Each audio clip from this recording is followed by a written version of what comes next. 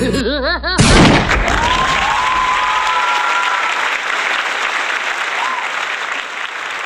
back to another episode of the Ohio Bass Podcast. I'm your host, Nick. You can follow me on X or on TikTok at Ohio_Bass, on Instagram or Threads at Ohio_Bass_outdoors. You can always email the show at theohiobasspodcast@gmail.com or join our large listening community on Pandora, Spotify, iHeartRadio, Apple, Amazon Music, Audacity, TuneIn, YouTube, and more. Recognize. So I am super pumped up for this guest. Not because he has a large social media following, but because I'm actually a fan, because I am one of the people that's been following him for years. I'll sit down and watch this program on YouTube. I'll watch one after another, and I've learned a lot. And not only is he really insightful, he's a hell of a filmmaker. So I reached out, I said, hey, do you maybe have an hour to hop on? You know, I have a lot of questions that maybe you cover in a bunch of different episodes, but maybe we can put them all together in one setting. And he said, yeah, absolutely, as long as I'm able to be on the water. And I said, you know, what would be more fitting? Talking about fishing while you're fishing. So I always prepare a lot of questions when guests come on, obviously. But this time I had like 4 sheets of paper. I have things underlined. I have arrows pointing to other questions, things circled, things highlighted, things wrote down twice. And what I really wanted to do is I wanted to have someone take away new information no matter what skill level you're at. Whether you've been catfishing for 20 years, a couple years, or just getting started. So it'd be real easy for me to throw questions together for 45 minutes about different rod setups. But I was thinking, how can I keep everybody engaged? What would be the questions that I would want asked if I was listening to the podcast? And my very first question is simple. How do you locate fish on a new body of water? And does it change if that's a lake or a river? How do the seasons dictate your strategy? What are some of the biggest differences between big blue catfish and big flatheads? We do talk about baits, we do talk about rigs, we do talk about rod setups, and obviously I wanted to bring up his YouTube channel because, like I said, I've been watching him just crush giant catfish on a weekly basis for years. And asked him about, you know, he is a guide. Can you walk us through an average trip? You know, what should we bring? What shouldn't we bring? What should we expect on an outing? He does overnight camp and cook trips. It just looks amazing. You know, do I now get a discount because you've been on the podcast? Kidding. But no, just an awesome, one of the most genuine and authentic people I've ever talked to, especially interviewed, probably my favorite interview, and I'm so excited for everybody to listen to this. All right, real quick, little housekeeping. So if you ever listened to the podcast before or follow me on social media, you'll know that I've been working with a company called Deeper Sonar for over 7 years. If you didn't know, Deeper Sonar is a company based in Europe. They've sold to units over 52 different countries in the world, and their app has over 2 million downloads. And what Deeper Sonar did was invent a portable, castable depth finder using Wi-Fi that will give you real-time data underneath the water to any smart device. Now, it's important to know it's not the Wi-Fi that you're using right now to stream this podcast. It's the Wi-Fi built into the sonar unit, so you can use this anywhere, even without cell phone coverage. Along with the Wi-Fi, you'll get 330 feet plus of coverage. Unlike competitors that are still using Bluetooth, well, you're going to lose range in about 40 feet. So I'm not going to talk about all the features they have on their app. There's a ton. Like I said, you can download it. It's free. You can check it out yourself. And if you're interested in purchasing a Deeper Sonar or accessory, you can use my promo code OhioBass. All caps, all one word. Type it in. You'll get a discount. I'll get a nice little kickback, you'll get an awesome product, and you'll help support the show. No, seriously, come on, do it. Do it. All right, so that's all I had for an open. Again, I always appreciate all the support and everybody listening. If you have a quick second, please give us a like or a comment or a review on whichever app you're listening to us on. And not just for the guests coming up now, but for all of our guests. You know, if we want to continue to get quality anglers from all over the country, give them a follow too. So, with all that being said, let's hit it.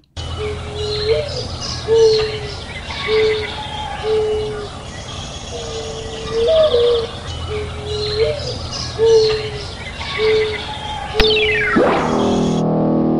right, let's head to the hotline presented by Deeper Sonar. Head to deepersonar.com to check out the new cutting-edge Quest bait boat. So, as advertised, we're bringing on a multi-species angler, someone I've been following on YouTube for years. He specializes in crushing giant catfish. His name is Spencer Bauer, but he's also known as River Certified. Spencer, how you doing today, my friend? Pretty good. If I get a bite, we might have some action going down during the whole thing.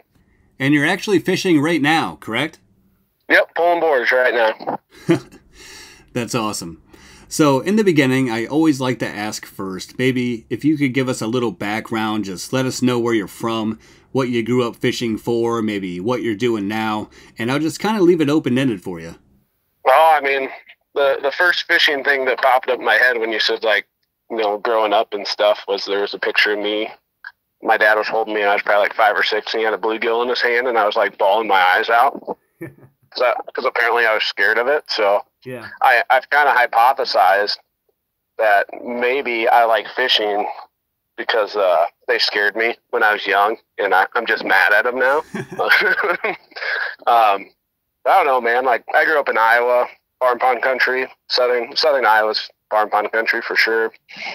Grew up chasing bluegills and bass, and I didn't have a whole bunch of people who liked to fish in my family, but I had a whole bunch of people who were willing to take me fishing. That was cool, I had plenty of opportunity, and so yeah, fished farm ponds, caught a bunch of bass, bluegills, crappie, occasional catfish. But the mecca of where I grew up, there was the creek, which was just a small stream that dumped into a reservoir that was loaded with channel cats, and subsequently the creek was loaded with channel cats. And the day I was old enough where my dad gave me the green light to go there by myself or with some buddies was like a super special day. And been chasing catfish and a lot of other fish too, but primarily catfish ever since. The fish, okay. Seems like every year I just fish a little bit more and a little bit more, which that's my New Year's resolution every year, is to fish one day more than I did the year before. And I'm pretty solid on that resolution so far. So nice. So I know that you're a multi-species angler, but what made you gravitate toward giant catfish? They get big. They get big and they fight hard, and they're not a tuna, where they're going to bust off a 150-yard run sizzling, but they got the endurance that few, I'd argue, no other freshwater fish have. And, they're the preeminent freshwater big game fish in North America, along with, some alligator gar and sturgeon, but availability is a big thing. You can catch a catfish about at least the channel cats all over the country, yeah, where alligator gar and sturgeon are kind of limited in their range. So between the availability and the fact they get big and fight hard, I thought that was cool from a very young age. And like I said, it probably gets worse every year. Yeah. So you mentioned that you wanted to fish one more day each year. How many days a year do you typically fish? Oh, I'm over 200 days on the water for sure. Wow. Yeah. So do you mostly fish new places or the same locations? I would say mostly new places. There's some overlap, but at this moment I'm fishing a section of. I'm on a reservoir that I fished a fair amount this winter, but I'm on a section I've never fished before at the moment, just to see what it does. I like the exploring. I'll get bored with things if I do the same thing in the same places all the time. That makes sense. So I have a two-part question here. One, how do you locate fish on a new body of water? And two, do you approach it differently? Let's say if you're fishing a large lake opposed to a river system? A reservoir is the easiest one, or at least the most straightforward one, because you can break a reservoir into thirds. You got the main body, the main lake section, you got the river section, and then you got the section in the middle where it kind of transitions to a river. And mm-hmm. Different times of year, the bulk of the population is in one section or the other. So right now, it's spring. Catfish are pushing upriver because of just spawning urges and whatnot. And I'm fishing the section where the reservoir turns to a river. I'm going to start here. I mean, every day is different. So I'll start here. And if I don't catch anything, then I'm going to head upriver and try the river section. So are there any certain things that you're looking for, like structure, maybe elevation changes, creek channels, things like that? I heard a quote the other day that was pretty good, and it's not entirely, it was for bass, but it applies to catfish in a large way. It said not all structure holds catfish, but all catfish, or not all structure holds bass, but all bass relate to structure. Yeah. And then I think that kind of applies to catfish, where the structure, I mean, or maybe it was cover. I don't know, it's something along those lines. But yeah, I mean, catfish relate to differences. Even on like a big mud flat, there's going to be little divots and potholes that hold more fish. And I mean, I'm always looking for that stuff. Sometimes it's more effective than others, but that's something I'm always looking for sure. So you mentioned that it's spring. Is that something that comes into your mind when you're trying to search for a new spot, maybe the time of year, or are there other elements like maybe the water's really high or really low today? Oh yeah, and it's all an educated guess based on past experiences. I mean, everybody says time on the water is the most important thing, which I agree 100%, because without that time on the water, you don't make as good of educated guesses. Yeah. But if you only fish a certain scenario, and that's all you do, you can gather that data real quick and be proficient in that type of waterway, like a reservoir versus a river or just like a natural lake. And then there's different types of reservoirs and stuff too. Like there's all kinds of little variables, and maybe I overthink it. Like that's a real possibility lots of times. But it's you go out there, you try something that you think's going to work, and if it works, you remember it, and if it doesn't work, you also remember it, and then you think about time of year and water level and that type of stuff, and try to replicate it. And if it's replicable, it's a pattern, you can do it in the future. So we probably have a lot of people listening right now that only fish from the shore, maybe just on the weekends. So let's say somebody found a good catfish lake, they're on Google Maps looking around for a spot. What advice would you give them? Well, I guess, the concept stays the same because the fish are going to do what the fish are going to do.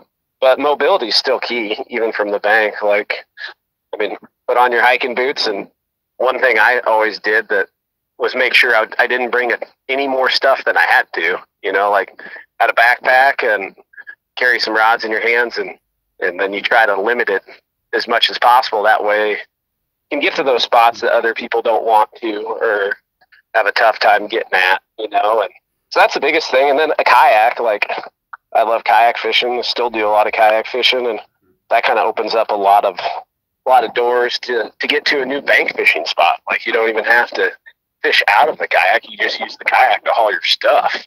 But yeah, I'd say keeping it as simple as possible makes you as mobile as possible, and you can get in those spots that other people don't get at. So this question's kind of vague, but it's meant to be vague on purpose. What are some of the biggest differences you see between flathead catfish, blue catfish, and even channel catfish? A flathead in particular is there's a lot of fish that have a lot of crossover. Like a walleye and a channel catfish aren't that much different in where they live and what they do during different water conditions. Like their spawning practices are a little different, but they relate to a lot of similar things. Mm-hmm. A flathead is about as a flathead is, I would argue, the most unique predatory fish, like a fish that people target on a regular basis. I can't think of any fish that's any more different from all other fish out there than a flathead. They're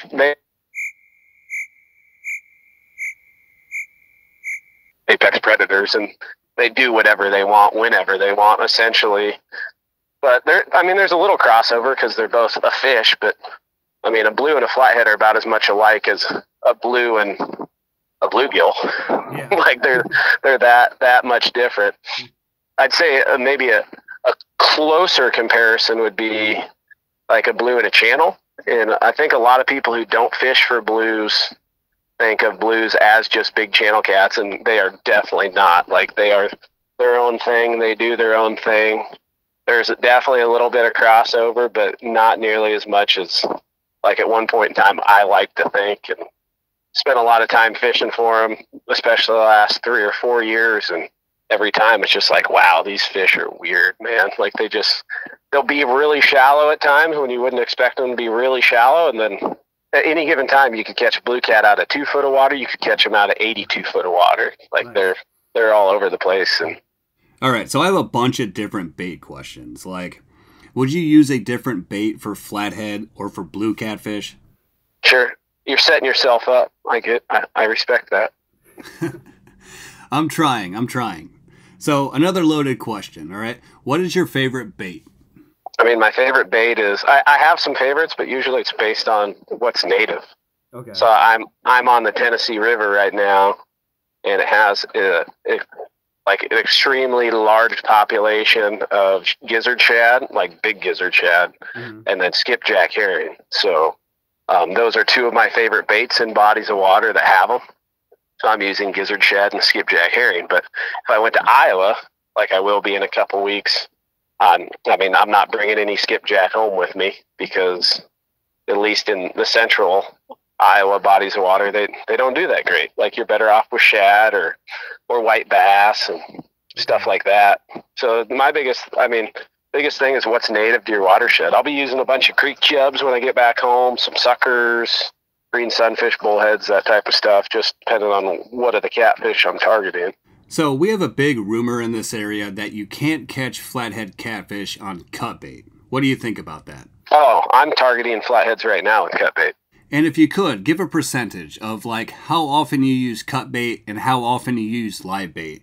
Let's say you have 10 rods. How many have cut bait? How many have live bait? Here I'm using all cut bait right now. So I got 6 rods out and all 6 got cut bait on them. But back in Iowa, I'll use a lot more live bait, but I'll still work in cut bait. It just depends on what I'm doing. If I'm fishing out of my boat where I have the ability to haul like a ton of bait, then I'll bring live bait and cut bait. But if I'm out of a kayak or on the bank, I'll bring all live bait and I'll put all live bait out. And then if I have a channel cat come through and kill one of my live baits and not eat it, then that becomes my cut bait. And I don't feel bad about throwing that out there, not one bit. So how long would you put a piece of cut bait on before you reel it in and change it out for a new one? It just depends on how big it is. Like a giant, like a really big, like you take a hand-sized bluegill and snip the tail off and then maybe make a slice down the side so it bleeds out. And like that's a pretty substantial bait. And I'll leave that out there an hour and feel good about it. I might leave it out there longer than that. Like sometimes you just fall asleep with fishing rods out and stuff. And so then it sits out there longer. But as far as being the most effective it can be, I'd say half hour to an hour for those big ones and 15 minutes to a half hour for smaller chunks, like your thumb-sized channel cat chunk of sucker or shad. Okay. That I'm swapping that out every 15 to 30 minutes probably. Oh, well, I just learned something. So apparently I'm putting my cut bait out for too long, man. You can still catch fish. Like there's one that sticks out in my head from this summer. I had a chunk of silver carp and I was blue cat fishing primarily, and it sat out there for 8 hours, and then a flathead picked it up first thing in the morning, and I'm sure that was the grossest, nastiest chunk of cut bait you've ever seen in your life, and he still ate it. Yeah. But is it as effective as it could be? No. But am I going to wake up at 3 in the morning to rebait? Sometimes. Sometimes. It just depends on how much I'm fishing. Like if I'm fishing all the time, then I get a little bit lazier, and if I'm not fishing as much, then I'm a little more Johnny on the spot for that kind of stuff. So how do you decide what size of cut bait to use? Species or just the size of fish in the body of water you're fishing. And like if I'm channel cat fishing, a size of cut bait or a chunk of cut bait, the last digit on your thumb is pretty good for 2 to 5 pound fish, 1 to 5 pound fish. But if you're on a body of water with like giant blues and flatheads like I'm on right now, I got a chunk of skipjack out that probably weighs 1.5 pounds. Wow. But then I mix it up with smaller baits too. I got some baits that are the size of a folded up dollar bill, and it's funny how you throw those giant baits out and they get roasted by like a 15 pounder, but the 50-pounder eats the little chunk. Happens all the time. Yeah, that's kind of funny. It's almost like that way for every kind of fish. Like I just caught a really nice muskie off a bait designed for walleye, like this tiny little husky jerk. All my muskie, which I don't target them, it's more exaggerated, I'm sure, for you targeted them and everything, but all mine have been walleye bycatch. And not, I mean, there's a time of year where you're throwing 5-6 inch swim baits for walleyes, but all my muskies that I picked up have been on like your 3.5 inch variety. And I mean, the biggest one I've caught was just a smidge under 50 inches. And wow. He ate a 3.5 inch swim bait and got lucky and just hooked him just like the barb went just through his lips. Nice. And the jig was poking out just outside his mouth. But that was a crazy night. I'm sure you know all about bite windows and that type of stuff. And yeah, that night it caught 2 of them and then got bit off 3 other times, throwing walleye stuff. Yeah, the hooks keep bending on me for those walleye baits. That's one thing I need to figure out. Putting too much heat on them, I guess. Yeah, probably. Let's circle back around. Let's talk about rigs. Do you use different rigs for live bait and cut bait? No, man. I just keep it simple. There's a few little tweaks and things you can do, but at the end of the day, just a simple Carolina rig can do about anything in catfishing you want. And I wanted to ask you what your favorite rig is. I know there's so many different kinds. Like the 3-way rig's really popular now. Well, that's what I was getting at is you can modify it. So a 3-way is just a modified Carolina rig. Okay. And then you could have a fixed sinker, you could have a sliding sinker, you can add a bobber above your sinker, you can add a bobber between your sinker and your hook. Like all those are just modified Carolina rigs, but the foundation is the Carolina rig. But I mean, right now I got Carolina rigs out. The leaders are 2.5 to 4 foot long, and I got a float between the weight and the hook just to keep the bait up off the bottom, and I'm just dragging them behind the boat about 0.4 mile an hour, 0.5. Do you ever use a float? Oh yeah, every time that it makes sense. Like I'd be telling you, I mean, quite honest, like if I can catch them on a bobber, I want to catch them on a bobber because I like watching that bobber go under. But yeah, there's a lot of times where it doesn't make sense. Like I'm dragging baits in 25 foot of water, and it wouldn't be as effective to drag a float behind me. But I don't know. I guess I haven't tried it that much in this type of thing, which maybe I should. But I think hanging a fishing rod off the side of the boat accomplishes the same thing in this instance. But if I'm fishing a big, expansive mud flat with fish scattered, even if you're looking for like little depressions and pieces of structure that concentrate a few more, casting a bobber out and letting it drag on the bottom and let it like free spool and let it drift for 10, 15, 20 feet and then stop it for like 5-10 minutes and then let it drift another 10, 15, 20 feet and stop it and let it sit for another 5-10 minutes, and you can cover a little bit of ground and help run across some scattered fish. So I have a friend named Dirk Fields. Shout out Dirk. He's on the podcast before, and he brought me up to speed about bridling baits. And I've watched a lot of your videos, not all of them, but have you ever tried that technique? I mean, it's a great idea for delicate baits, like live shad. If you're going to fish a live shad, running a tiny zip tie through their nose and then zip tying your hook to their nose it just seemed to last a lot longer. Mm-hmm. But lots of times, at least for me, it's convenience. I mean, I have a bridling kit, I have a bait needle, I have all the floss and stuff. I just forget about it, to tell you the truth.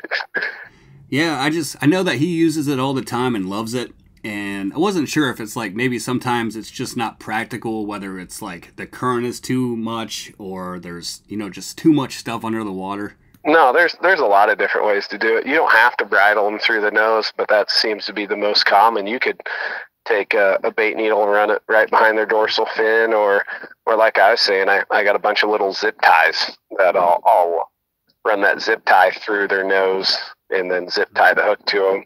But I haven't done it for a year or two.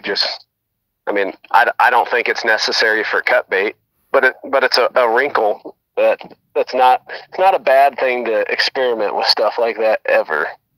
So let's say that you're targeting medium to large catfish. What would be your hook preference? There's so many different kinds. Circle hooks, KO hooks, J-style, octopus. I know you're hip to the triple threat hook. I mean, so like 20 to 30 pound blues and flatheads, there's going to be some outliers, but so you probably do have the opportunity to run into even bigger fish, but I guess that's not even all that important. The main thing is just matching the hook to your bait size. Like if you're using Goliath King Kong baits, you want a 10 or 12-aught. And if you're using smaller baits like your dollar bill sized or half a dollar bill sized, I mean, an 8-aught or even down to a 6-aught will get the job done. Those triple threats, they're good circle hooks. If I'm going to use a circle hook, that's usually what I use. But if I'm on body of water with blues, I use the triple threats. They do a pretty good job of hooking flatheads, and they do a really good job of hooking blues.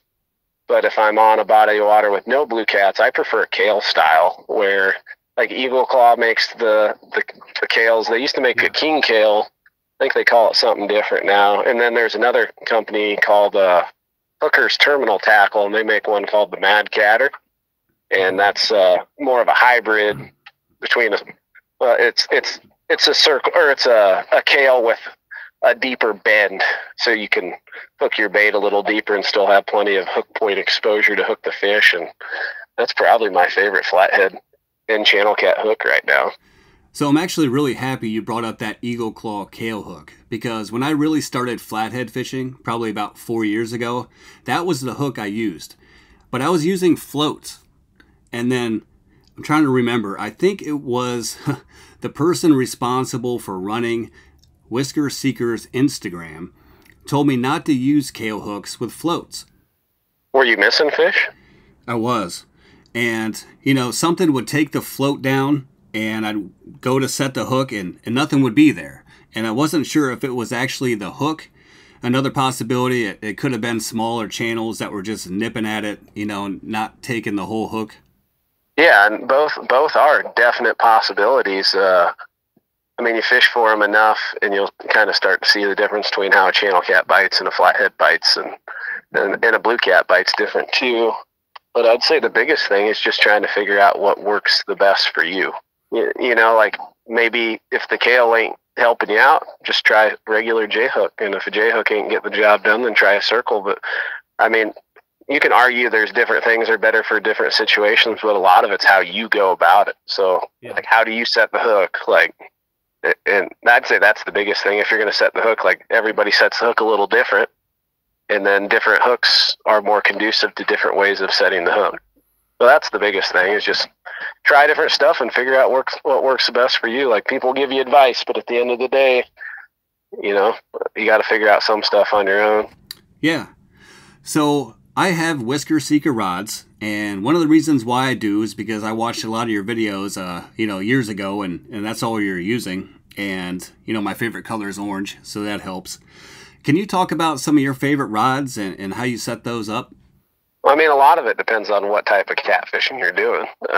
One thing, people talk trash on channel cats a lot, but a lot of the people that talk trash on channel cats are using stuff that's suited for a 120-pound blue cat and say channel cats don't fight. But if you catch that same fish on a bass rod or like a super light action trolling rod for walleyes, like, oh yeah, that's fun. That's fun. So I got my big cat setups and I got my small cat setups, and the big ones are the fun ones, so I'll talk about them first, I guess. But then Whisker Seeker makes a really good fishing rod. I use their medium heavies for a long time. Mm-hmm. I've been using Rippin' Lips mediums, and they're a little bit softer rod. I'd say they're comparable to the Whisker Seeker medium heavies.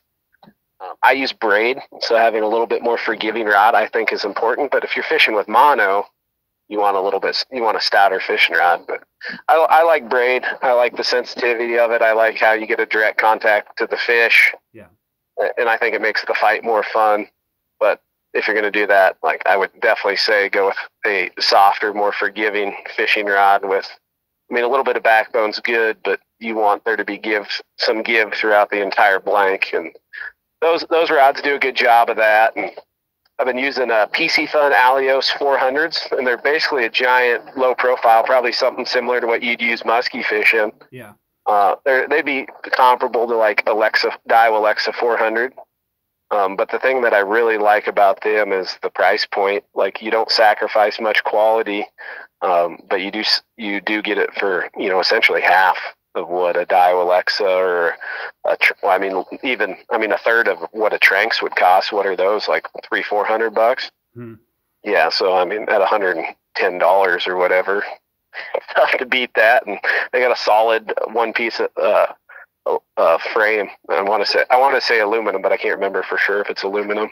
Anyway, because of that low profile design and then that one piece frame, like, they'll put out 25 pounds of drag and still have the rigidity to not like have the gears flex and shear and bust teeth off. They're durable too on top of that. So okay. I've been really pleased with them, like super pleased with them. And I run a lot of drag. Like, a lot of people say they run 20 pounds of drag, but a lot of the people that say that, I've fished with some of them and they don't run 20. I promise you, like, every one of these fish or all these reels are set at like 15 to 20 right now, but it's not necessarily an effectiveness thing. Once again, I just enjoy fighting a fish like that. Like, I enjoy the tug of war. And then I'll spool them up with 80-pound braid. And then for my leaders on Blue Cat water, I run 80 just because they hit it so dang hard that I've had several fish snap 60 in the holder. Ooh. But it's like really cool and then sad at the same time. But for flathead water, I'll run the 80-pound braid main line and a 60-pound leader. And I don't run that heavy braid because of the break strength necessarily as much as the abrasion resistance. Like, a little bit thicker diameter line holds up to rocks and logs better than 65 or 50. So I like that 80-pound braid on the big rigs. And for the channel cat rigs, I found these super duper cheap but really conducive for catfishing blanks. They're Daiwa Wilderness rods. They got a 7-foot medium that's rated for like 10 to 20-pound line, and the bend in them, they call it a regular bend. So it's got just a smidgen of backbone, but and then a softer tip, but the transition from the tip to the backbone is this really nice gradual taper, and that's good for absorbing the shock from a big hit or anytime a fish takes a run or rolls or head shakes at you. That middle section of that rod does a real good job of absorbing that shock, which those Rip and Lips rods do the same thing. So do the Whisker Seekers. They have that real nice taper to the blank. But so those Daiwa Wilderness rods, they're like $25. Like, as far as fishing rods go, they're dirt cheap. So that's pretty awesome. And so I'll run those, and then PC Fun Alios, the next size down, the 300s, and I'll spool them up with 50-pound braid again, just because of the abrasion resistance, not because you need 50-pound line. And then for a leader, I'll run 20 or 30 on the leader, and that setup's treated me pretty darn good. Nice. So, are you a full-time guide? I mean, I do a lot of things part-time. Like, I guide a couple days a week. Mondays and Tuesdays are my guide days, and right now I'm out filming for YouTube, and then I do like Facebook, make some money on Facebook. So basically guiding and then social media. All right. So let's say that I'm a paying customer. Can you describe what it's like, maybe on an average trip? Bring us behind the curtain a little bit. For catfishing trips, and I'll do a little bit of other stuff, but primarily catfishing trips. So we'll start there.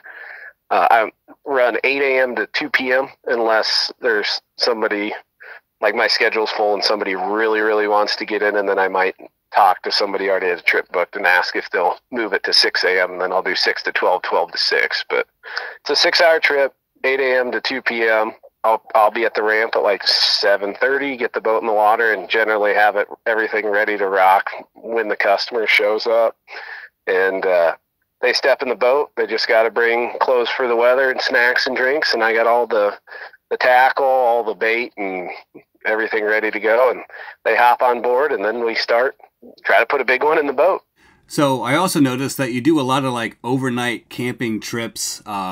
Wasn't sure if that was something that you offer, or was that just for friends, family, maybe filming? Oh, I don't film guide trips. I filmed a few, but that's just been times where I've been in a pinch as far as footage that I have to edit. And then I have somebody who's, open to the idea of videography, whatever, that type of stuff. But for the most part, 99% of my videos that I put out are just me and buddies fishing. But I do offer overnight camping trips, but I don't really discount it. For the most part, it's $100 an hour for a guide trip. So if somebody wants to do a 24-hour trip, like, you do the math, it's pretty pricey. But I have some people who want to do them, so I offer them. They're a good time. We have a lot of fun.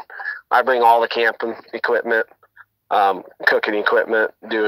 Definitely do a shore lunch, and then I pick camping spots based on not just comfort, but try to find one where you have a good shot at catching fish at camp. So essentially, you're fishing the whole time, whether you're awake or asleep, which that's my favorite way to fish. Like, I want to have an opportunity every moment you're out there. So how do you find different places to camp? Like, how do you know what is public property and private property? Well, I used to go get plat books at the courthouse. Okay. Is what I would do, and then Google's your friend. But now you got so many apps like Onyx and that, where you can, essentially you just look at it and it tells you what's private and what's public. And I'm not scared to knock on a door and get told no either. And in fact, like, a lot of the places that I camp out are private, and then you get to know the person who owns it and end up becoming pretty good friends with them. This is going really well, by the way. It's almost like I sent you the questions beforehand, because it seems like every way you answer a question is kind of helping me lead up to the next one. So I wanted to ask you, because you do a ton of footage, what are some of the challenges you face, trying to balance filming and fishing at the same time? I mean, I don't know. Like, I have my filming set up in a way where it doesn't really interfere with the fishing process much. Like, I keep it simple. I got 2 GoPros. One's either mounted to a tripod or an arm on my kayak or something on my boat. And then I got one I wear on my chest that is my audio. And I treat when I decided I wanted to do this, well, when I found out you could make money on YouTube, which was funny because I was making videos for a while before I ever realized you could make a nickel off of it. Mm-hmm. And when I found out that, I'm like, sweet, gas money. Like, I can go fishing a couple more times a month. I prioritize the fishing over the videography, but I include the videography kind of like, I take the time to put sinkers on the fishing rods. I take the time to put the cameras on the camera mounts, and it takes me literally 2 minutes to get set up for filming. And I've added some B-roll, but I'll film that with my phone, mm-hmm. and I'll just do that while I'm sitting around waiting for a bite. So it's not a big deal, it's basically what I'm getting at, and it doesn't really interfere with the fishing process much at all. I can only think of maybe 1 or 2 fish. There might be more, but I can only think of 1 or 2 fish that I lost, and it may or may not have been a result of me messing with a camera. So, having some background in video editing myself, I know how time-consuming it is, and I have nowhere near as much footage as you shoot. So how do you do that? It seems like, do you edit the videos yourself? Because it seems like your turnaround time is only a couple days. I edit the majority of my own videos. I've had a few where I've outsourced them. Like, somebody pitches me like, I'd love to edit videos for you. And I'll say, all right, edit one. We'll see how good you are. And then there's a family friend who really enjoys editing video, and occasionally, so I tried to pay him and he's like, no, I'll edit a video, but you have to take me fishing. Like, done. So, but as far as that goes, like, I wake up early when I'm on a good routine. I'm up at 5 in the morning, and then I edit, and that's the time where I'm like the most dialed, mm-hmm. as far as being efficient use of time. So that 5 to 8 or 9 range. So I edit video then, and you do over the years, you just get better at it and you get faster at it. You learn your editing program a little bit better and just become more efficient. And I don't know. Well, I say I become more efficient, but then as I become more efficient, I start trying to add more things and be more detail oriented. But what's that law where a job will take as much time as you allow it? Video editing's a lot like that. Yeah. So if I have 3 hours, I can get a video done in 3 hours. But if I have 6 hours, suddenly it takes me 6 hours to edit the video.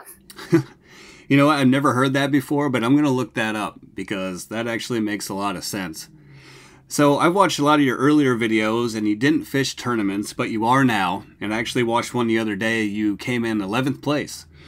Can you kind of walk us through what a catfish tournament is like? I mean, it varies a ton based on the trail you're fishing. Local trails are a little more laid back. The larger national trails are a little more, I don't know what the word for it is. People are a little more competitive, I guess you'd say. Essentially, you some of them you register beforehand. Some of them you register at the boat ramp the morning before. Like, I'm going to fish one Saturday, and you show up hour before, whatever, register, launch your boat, and go fishing. But the big ones, you need to pay your entry fee beforehand. And then you want to get there probably half hour to an hour before launch time and get your boat in the water. And then a lot of them are trailering events, so you can drive to wherever you want to fish. Some of them are like blast off events where you got to, everybody launches from the same location. But every one of them's got their own specific set of rules. So as far as that side goes, but then you go fishing, and then you come back and you get in the weigh-in line and you weigh in what you got. And I like to hang out afterwards and shoot the breeze with everybody. And it's a good time. You know, I try to, enjoy the social aspect of it as much as anything. And then it pushes you, at least competition pushes me to get better. And I've definitely gotten better. Still not good, but I've gotten better. Is it always 3 fish, or maybe sometimes 5? Does it change depending on where you're at? Oh, yeah. Like, regulations play a big part. So if you're on the Missouri River, the majority of those tournaments are 3 fish, any size, because there's no size restrictions on the Missouri River. But down on the Tennessee River, you can only have 1 fish over 34 inches per person. So most of these tournaments are partner tournaments. And you, as a conglomerate of your partners, you can have 2 over 34 inches to weigh in, but every other fish has to be under that mark. They call them overs and unders. So one tournament I fished this winter was a 3 fish weigh-in. You have your 2 overs and 1 under. And then the last one I fished, you could have 5. So you could have 2 overs and 3 unders. Okay. Would be your best stringer. Or you could weigh in 5 unders or 3 unders, depending on how, the total number of fish. But it just varies a lot from tournament to tournament, body water. Most of it's based on local regulations. Okay. So I have a couple fun questions for you now. Does Skip count as a partner? No. I don't have to. He doesn't have to have a fishing license, so. All right. So he doesn't count. All right. But he kind of goes with the boat. If somebody were to book a guide trip, Skip's probably going to be on board, unless it's going to be really rough or, like windy or rainy and cold. I do have an enclosure, and I'll still sometimes bring him anyway, but he's less likely to go then. But if the weather's decent at all, he tags along. He's on the boat right now. Nice. Sleeping on this little dog bed under the steering wheel. That's awesome. So before I ask you this one, I want to let you know that I am on your team here, but how much crap do you get for wearing Crocs? 0. I get crap for a lot of things, but nobody gives me a hard time over the Crocs. Or maybe I just don't pay attention to that, because like anybody who, has anything bad to say about Crocs just isn't a very fun person, and I don't really care. Well, I have a lot of people give me crap for Crocs, and I will tell you that personally I think it is the ultimate fishing shoe. Especially walking around in the mud, or how many times I need to go into the water to grab fish or something. And, I just stand outside, and 2-3 minutes later, my feet are completely dry. It's amazing. Yeah. The only time I don't like Crocs is if it's like super duper muddy, like mud that's, deeper than ankle deep, and you're going to lose your Crocs, because I don't want to lose them. I'll wear boots then, or water shoes. I got some good water shoes that you can cinch up pretty tight, and they do a good job of staying on your feet and that stuff. But if it's warm out and I'm on a boat or in a kayak or just walking on sand, I'm wearing Crocs. Have you ever been to ICAST? One time, like 4 or 5 years ago, I actually got to go and help Whisker Seeker set up their booth and stuff. Yeah, I just wanted to ask, see if you're going down this year. I'll be down there with Deeper. Okay. Nope, I only went that 1 year, and maybe I'll go again in the future. I don't know, but I suppose I could probably finagle up a media pass. But I enjoy the fishing so good in July too for the blue cats that it's hard to get away. Have you ever used a Deeper sonar before? Yeah, when last time I was in the Amazon, one of the guys that went on that trip brought one.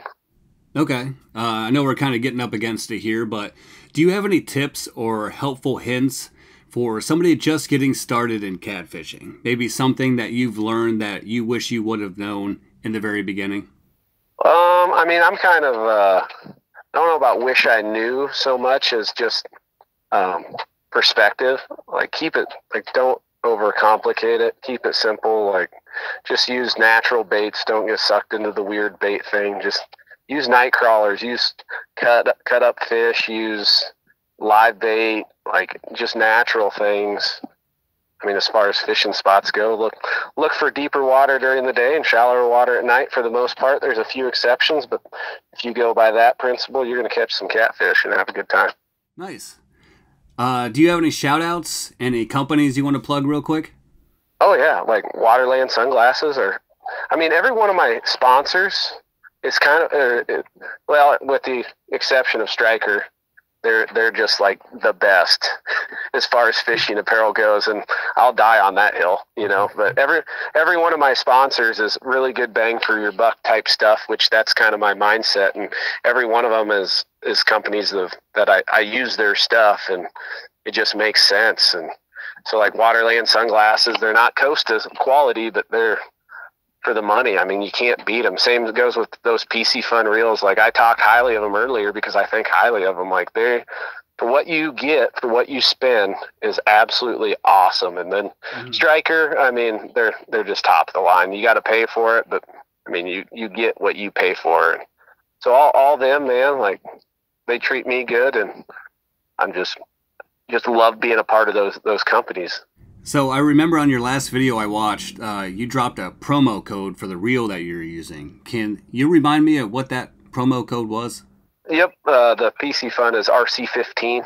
Same goes for the Waterlands. Like, either that promo code will save you 15% on both of them. And I mean, those Alios 400s, they're like $150, and you use that promo code, it takes off like $22.50, and if you keep an eye on them, they'll drop down to like $120 at times, and then you use that promo code again, and you can get one of those reels for like $100.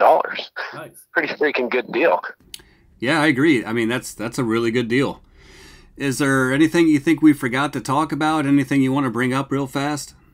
Nothing that really jumps out at me, man. Like, we've covered a whole bunch of stuff, and like I said, anything that involves fishing, I'm all about talking about it, and we covered a lot of fishing. Well, Spencer, I can't tell you how much I appreciate you not only taking the time to talk with me, but, doing it in like a public setting where, other listeners and other people can, benefit from your lifelong experience. And, man, it was awesome. Like I said, I was super pumped that you agreed to hop on the podcast, and I'm still pretty excited about it. For sure. Well, I appreciate the invitation. Like I have people who ask me to hop on podcasts some amount, but it's not like every week or even every month. So, it's really not that big of a deal. I enjoy them. Well, I certainly hope after hearing that, if people don't already follow you, going on Instagram and especially YouTube, typing in River Certified Spencer, thank you for taking the time, my friend. Sounds good, man. Appreciate the invitation and had a good time.